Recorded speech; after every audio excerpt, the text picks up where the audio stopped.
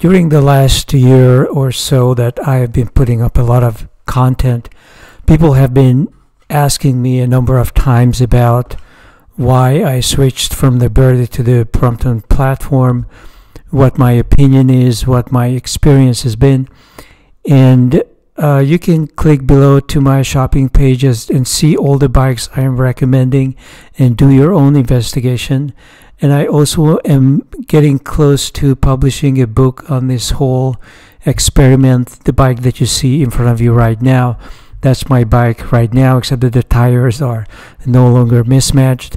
But this is basically what I have built. It's a maxed out Brompton. And I think it's legitimate to ask, since I already owned a Birdy, why not just put an electric kit onto the Birdy? And the Birdy I had was very close to this. There have been improvements since 1996. No, not 96. In 2006, that's when I bought mine for $1,200. The current price, this is Singapore dollar. The current price is actually, in US, it's actually $1,400. So the price hasn't gone up much at all. This looks like a steal for me. $1,400 for a frame like this with the best front suspension in the business. And so I think the first highlight of this bicycle is definitely the front suspension. It's actually based on a 1950s Italian design. I believe MV Agusta raced one of these motorcycles, and the design was eventually discarded because it creates a softer and also heavy front, and so that's why I didn't like it. But the idea was this. I look at, for example, a Brompton.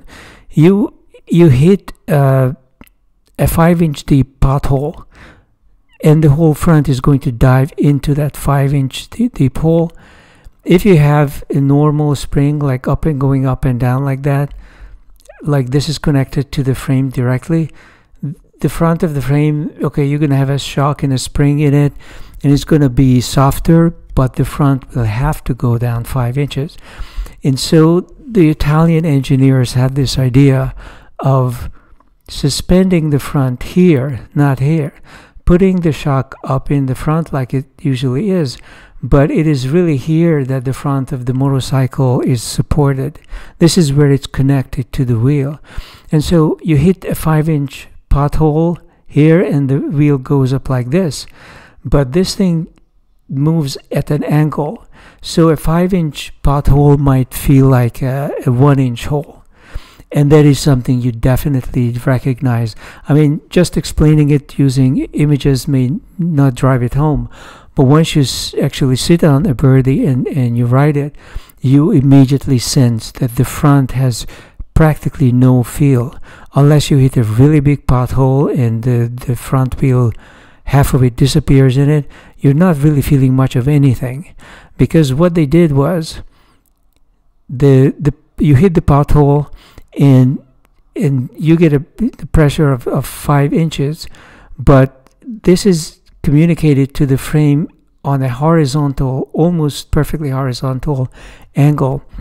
So what you are feeling is more like as you are riding forward, some obstacles, but not a dipping. There's very little dipping on the average road with a Birdy. And of course, most of the followers of this brand, of this particular model, are travelers. The full size of the weight of the bicycle with an aluminum frame that you see here is about 25 pounds, about the same as the Brompton would be. Another thing that you see here is there are no hinges. And by the way, I forgot to add, as far as the front is concerned, here is how it folds. So it is an absolutely ingenious design, some of the best German engineering ever. They have combined the front suspension with a folding mechanism, and you fold the wheel to the right of the frame, kind of the same way as you would do with the Brompton. How would you do it with the Brompton? Well, it's sort of like that, but it doesn't really. Let me show you a better picture. So here you see that the Brompton has a hinge in it. And what the hinge means is that the frame is a lot shorter. The whole fold is noticeably more compact. Whereas the Birdy's wheel is kind of dangling here on the side. And I actually bought a Velcro to attach this wheel, this whole thing, to the top tube, because it's not really something that there is no snap. You can't easily carry it. It would just unfold. There's a kind of a snap via a screw, but it never really worked for me. Newer designs, especially the monocoque design, have improved this considerably, and you can see new Birdy bikes actually wheeled very easily. But this is what I had, and so you can see that there's a difference. There is a noticeable difference. The Birdy is a good 10-15% longer than the Brompton, and this frame, this top tube is not breaking. It's a beautiful top tube to look at.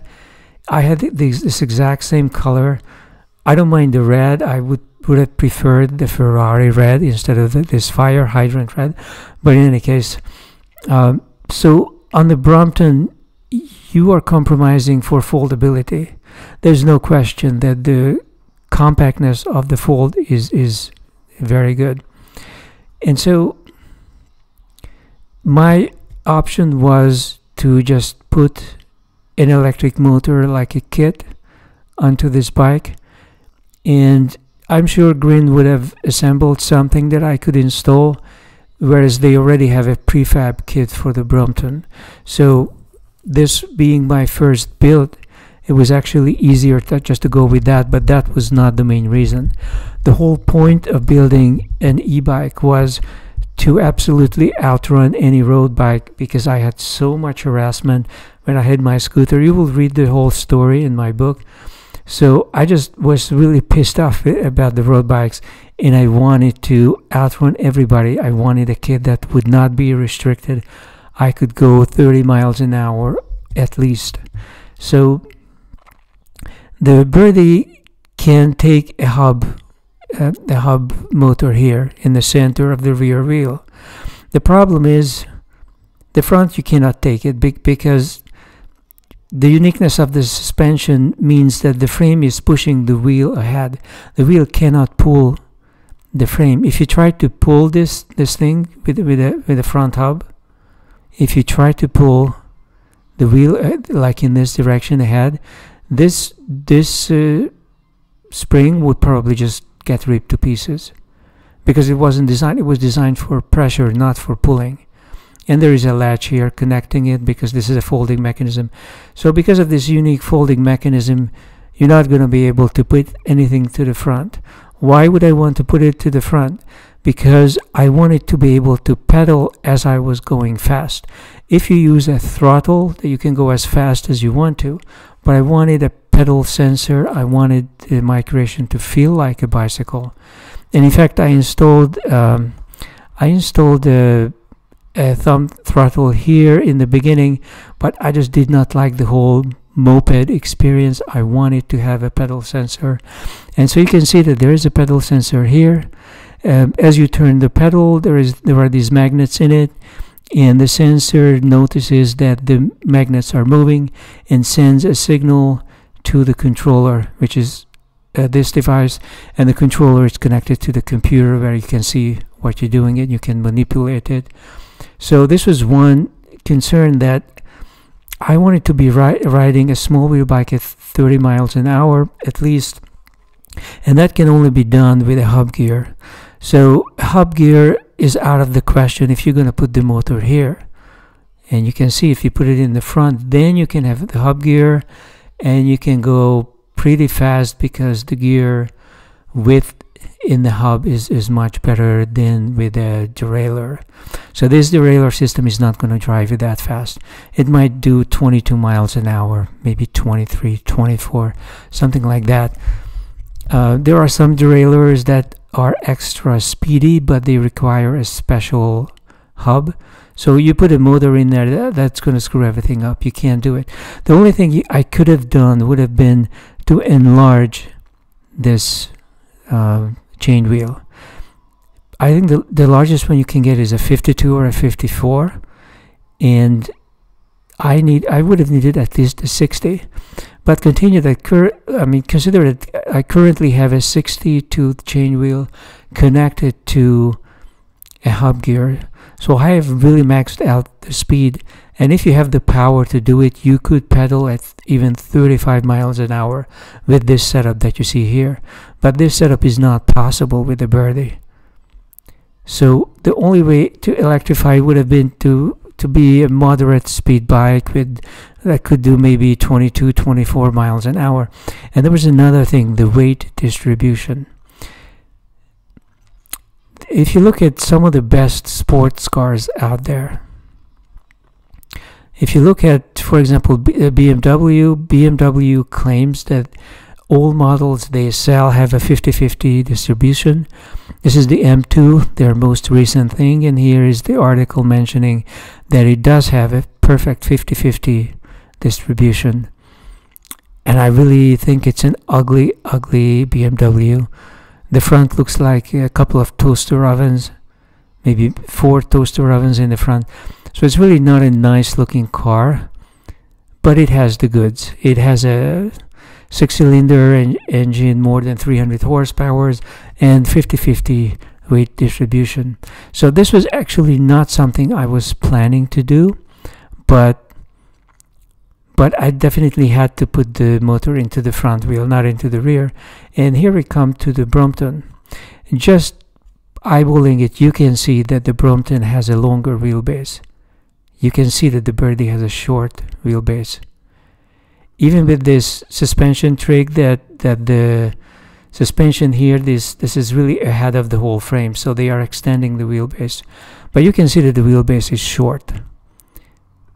And so the Brompton has a much longer wheelbase, and the first thing you notice when you get on it after a Birdy, well, 2 things. The front suspension is completely gone. There is no suspension. You have forearm fatigue, and it just, all that comfort is gone. But on the other hand, it's also not fluffy. You have very precise steering. You understand where the front wheel is touching the ground, and as you maneuver, you turn. The Birdy has a kind of softish, cloudy feel to it. Very good suspension, but like a very cloudy thing. And this is much more precise, much more to the point. But the other thing I felt was that this is a longer wheelbase. So in a way, I felt more stability. The tiny tires I hated. The Birdy can take 2-inch tires, and they have some models that come straight up. I believe the City might have. They have this Birdy City, which is, maybe the Touring would have it. So there are lots of models. Yeah, this looks like a bit, this is the Big Apple. So this is a different frame. It's a monocoque frame, but the same short wheelbase. And you can mount, or you can order one of these bikes with 2-inch tires. You can see how much better the tires are. I mean, this is a dream boat for touring, except that I wasn't buying this bike for touring. I certainly wanted to do some weekend fun, but mostly I just wanted to commute in Manhattan and outrun anybody on a road bike. That's about as much as I'm going to say about it. I will go into more detail in the book, but so the skinny tires I did not like, but I did like the feel of a longer wheelbase, more stability. And the thing that I did not expect was most people who ride bicycles, even if it's a high-end racing bike like a Bullhorn road bike, even then most of the weight is going to be in the rear. So most of the professional and even amateur racers try to bend over to the front, which is a very uncomfortable and unsustainable position, but it brings more weight to the front. It's still not good. But once I installed a 10-pound battery into the bag and an 8-pound motor in the front, and maybe a couple of pounds for the controller and the wiring and everything, all of that weight went to the front. I immediately felt so much better weight distribution, so much better turning, better maneuverability. that it once you have it, you don't want to give it up. I don't want to go back to a bike that's too heavy in the rear and practically all the weight is in the rear. I weigh 150 pounds. On a normal bike, even on a Brompton, maybe 25 pounds would fall on my forearms and onto the handlebar, and there would be like 130, 140 pounds on the rear, which is just so bad, especially around corners, but even just switching lanes, maneuvering, all of that stuff. So the Birdy definitely gives you a lot more comfort, but in a paradoxical way. This was not expected, but besides compactness, the Brompton in a way gives you a lot of performance, because you can put the motor in the front, you can go as fast as you want to, and you can still pedal above 30 miles an hour with the kind of configuration I had. Now, if I replaced the triangle and installed something like a roll-off hub, I could probably be pedaling at 45 or 50 miles an hour. And that's, of course, the magic of the roll-off, if you have the money to spend on it. I was commuting to a Manhattan building. The doorman didn't exactly like me using a bike. And this Birdy design does fit most revolving doors. And it did fit maybe within 2 inches of not breaking the glass. But this was just so much easier. So much more compact, much easier bike. But boy, you really feel the bumps on these teeny tiny wheels, no suspension, and the tires are 1.35. I actually succeeded succeeded installing a 1.5, and I have done several videos on this. This is a 1.5. This is a mismatched setup. I was just testing it in the front. In the rear, I still have the 1.35 Schwalbe. I was very happy with the comfort and control, especially the road feel, the control gain. So if performance is your game, definitely get the Green Speed Scorcher. I have a link below. It's on my shopping page. It's one of the recommended tires. However, now I have switched back to this front and rear because I'm not really racing anybody at this point. The commuting days are over, in my opinion, forever. And I mostly tour and I ride at 13, 15, 16 miles an hour. That's about it. It's all about just having fun, doing rides with other people. You can see the difference, I mean the fold. And you can even compare it to the modern Birdy, like this design and the way it folds now. They've really fixed not so much the frame, the wheelbase is the same, but it just folds much better. I mean, you can see it right here. Unfortunately, these are also more expensive bikes. 2,500. This in US it must be like 1,800, 2,000. That's still a really good price. I mean, I'm surprised at this Singapore website, and I'm curious about what kind of equipment you would get for this kind of money. Obviously, not a lot, but you get a hydraulic disc front and rear, which is amazing. The derailleur is kind of cheapy Shimano, so nothing special. But boy, for $2,000, I mean, if somebody asked me today, would I want the Birdy or the Brompton for touring and just fun riding, I definitely would take the Birdy, especially with the new fold mechanism that they have. Just they have done it with small adjustments. But you know, now that I have the Brompton, I don't think I want to sell it.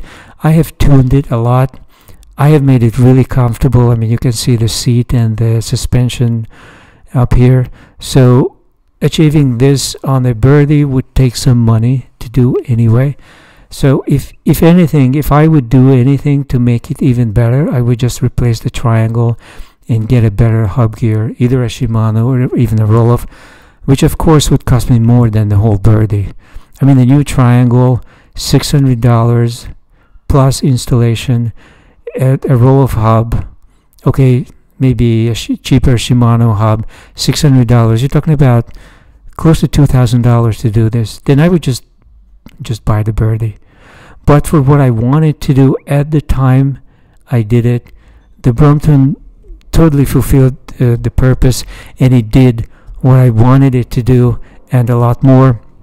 And if your situation changes, it's not impossible that I might need the Brompton to commute again.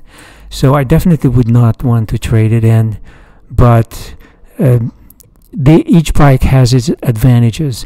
I think Birdy is for long range commute and travel, and Brompton is still for the short range commute and very, very space efficient, compact situations where you really don't have much space to keep your bike in. So I hope this answered most of the question, and I'll be back.